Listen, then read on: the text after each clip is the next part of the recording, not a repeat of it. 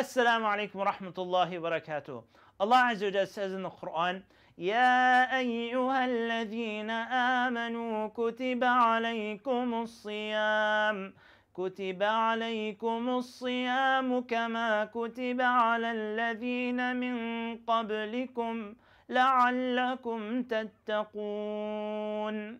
In this verse, Allah subhanahu wa ta'ala tells us that fasting's been prescribed for us as it was prescribed for those who came before us, لَعَلَّكُمْ تَتَّقُونَ, so that perhaps you would have taqwa. Now this term taqwa is a term that a lot of people, we translate it as God consciousness or fear of Allah or piety or righteousness, but for the majority of English speakers, they don't actually know what taqwa means. What does God consciousness mean?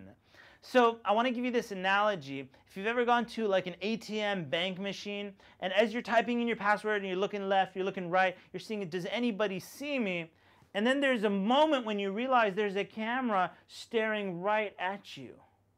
And then this consciousness that you're being watched and photographed just comes over your whole body, and it kind of like freezes you up.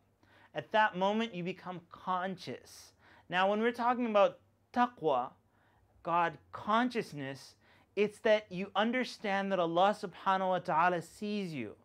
And because you understand that Allah Azza wa Jalla sees you, it makes you do what Allah commands you to do and stay away from what Allah subhanahu wa ta'ala forbids. And fasting is the best thing for that, because nobody sees you if you broke your fast, yet your taqwa muscles are being built all throughout the month of Ramadan.